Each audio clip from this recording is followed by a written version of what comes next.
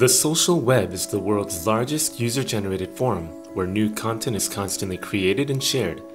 Let's use the world's largest social network as an example.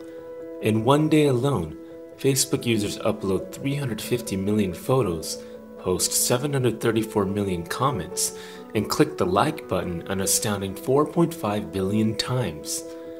In such a social media-driven environment where everyone is a content creator, how do users feel about content ownership?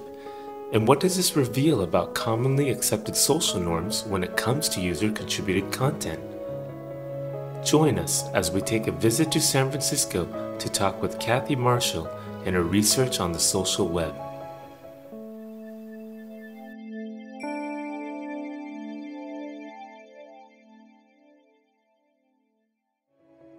Kathy Marshall and her research partner Frank Shipman, a professor from Texas A&M's Department of Computer Science and Engineering, first became interested in researching social web ownership as they were exploring the idea of personal archiving.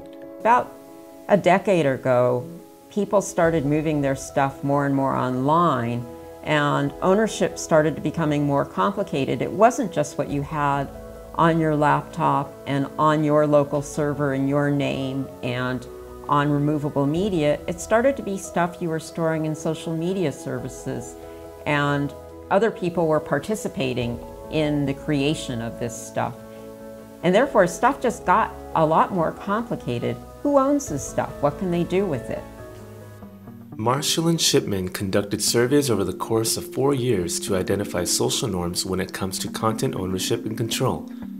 With millions of people using social media these days, their first challenge was to decide on who the participants would be. Well, we wanted to look at the kind of people who were social media savvy, but not necessarily computer savvy. In other words, we didn't want to look at other computer scientists. We wanted to look at all of the people out there who are creating and using online stuff. 8 sets of studies focusing on a different media type and service were conducted. Participants were presented with 16 to 28 hypotheticals associated with 2 to 4 actual scenarios that could happen in the real world. The reactions were then recorded based on a 7-point Likert scale. And then we also wanted to find out what people did themselves when they were really faced with these decisions about what they could save and what they could reuse and what they wanted to remove from the network.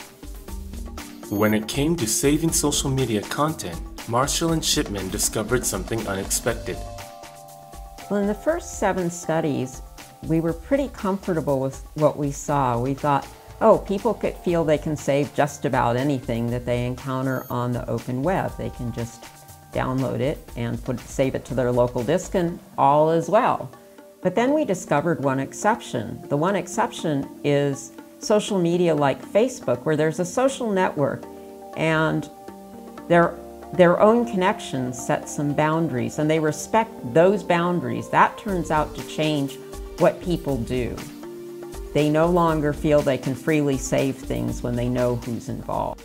When it came to reusing social media, Marshall and Shipman discovered that commercial use by a third party other than the original content creator was viewed negatively.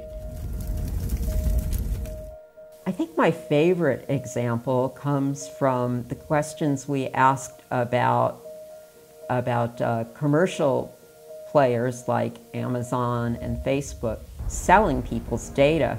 People seemed to be very upset about that, even though I think they must know that this happens. Instead, they wanted to be able to monetize the data themselves, which kind of surprised me. Copyright law can be quite confusing in the context of the social web, but can social norms in and of itself do enough to create a firm foundation of unspoken rules which users respect and adhere to? Well, one thing that becomes very clear from doing studies like this is that social norms, people converge on them and they can be far more intuitive than things like copyright law.